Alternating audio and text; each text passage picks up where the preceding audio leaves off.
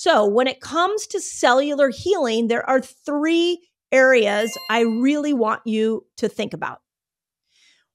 First is one way that we can start to really heal the outer part of these cells is to look at our nutrition. And when we look at our nutrition through the lens of inflammation, the number one thing that causes your cells to inflame, this outer cellular membrane, are the wrong oils. So you've heard of insulin resistance, hopefully. Insulin resistance is where your cells can't allow insulin to push glucose in. And everybody thinks that insulin resistance is a too much sugar issue. And yeah, sugar leads to insulin resistance, but actually the number one thing that's worse than sugar for insulin resistance are the bad oils. Because every time you eat the bad oils, what you're doing is you're causing this outer cellular membrane to inflame.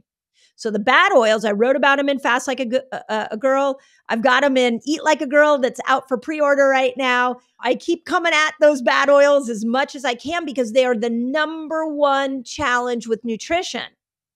So here we are over here talking about protein, which I love the conversation on protein, but let's go back to the basics for a hot moment. The worst thing you can do for a chronically inflamed body is to eat the wrong oils over and over and over again. These are your canola, your sunflower, your safflower, your vegetable oils, your soybean, partially hydrogenated. Again, there's lists in all the books that I have been writing. So the number one thing for chronic inflammation is we've got to get rid of these toxic oils and then come in with the good oils. You've heard of people who like all of a sudden are, start taking an omega-3 supplement or they start eating more clean salmon and their cholesterol changes. I just heard a story about this morning. Why did that happen? Because that person brought good oils into their body and repaired the inflammation around the outer cell. And now all the good workings inside the body can get into the cell and can actually do its job.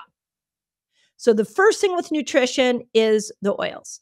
The second thing for cellular inflammation with nutrition is your sugar load. Of course, ultra processed foods. These are your highly refined sugars, your highly refined flours. They're causing this cellular inflammation. And most of the time they're mixed with the bad oils.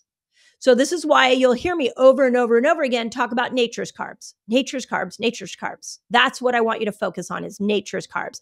These are carbs that come out of the earth, your fruits, your vegetables. They have fiber in them.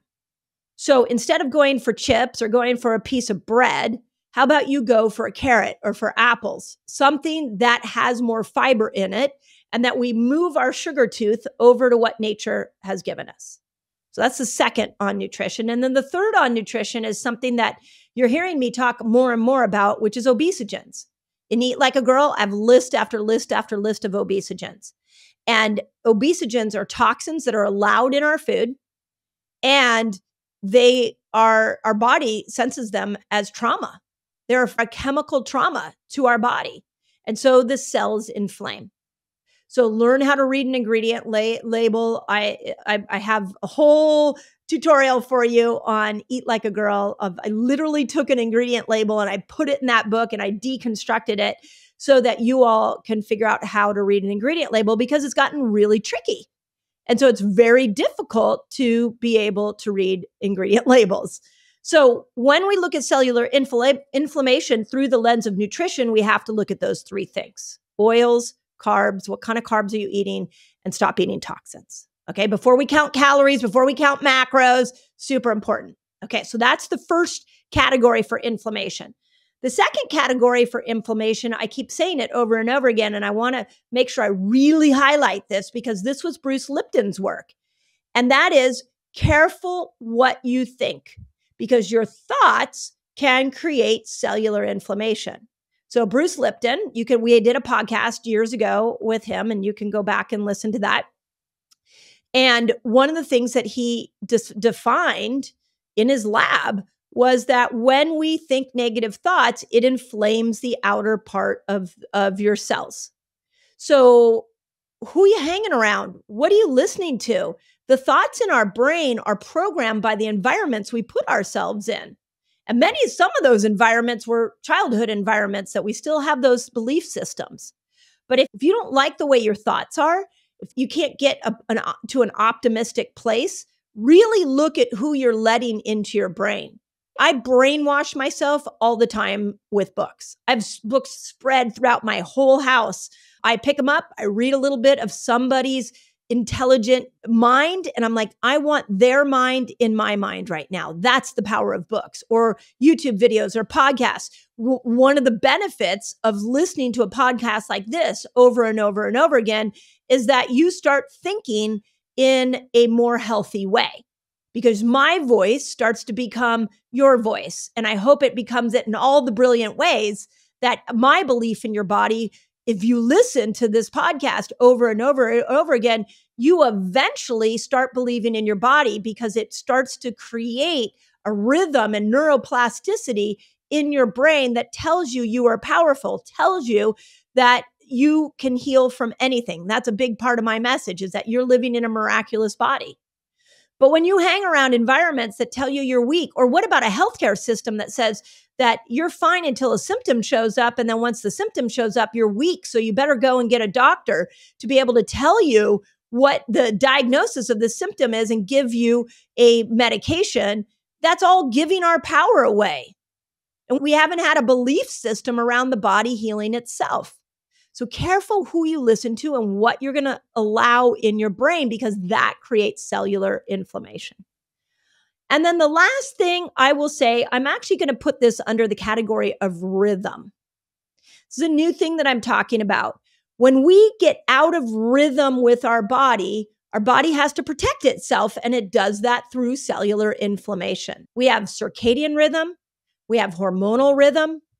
And when we are putting ourselves out of our natural rhythms, the body responds by inflaming. I'm not going to go into all the details on rhythm. There's a lot to unpack there. One of the greatest podcasts that I've done on circadian rhythm was Sachin Panda. So go back and listen to that. All of, Fast Like a Girl and Eat Like a Girl, about a female's hormonal rhythm. But I really want women, men need to know this too, but I really want women to understand we are rhythmic beings. We're constantly in a state of expansion and contraction, waxing and waning, very much like the moon. And so when we do the same thing over and over and over again, and we don't honor these rhythms, we end up creating an inflammatory response. So when you ask, what is inflammation? It's complicated, right? Because your body is responding with protection by shutting off the cells so good can't get in, but that also means toxins can't get out, and the bad can't get out, and the cell starts to dysfunction, have a dysfunctional moment. So we've got to look at those three things. What am I eating? How am I eating? What kind of rhythms am I putting myself in? And what am I thinking? We have to go through that. Where's my mind going? Who am I listening to? If you don't like the way you think, look at I really believe in this, the five closest people to you. What are they saying? Because you may have adopted their thought patterns.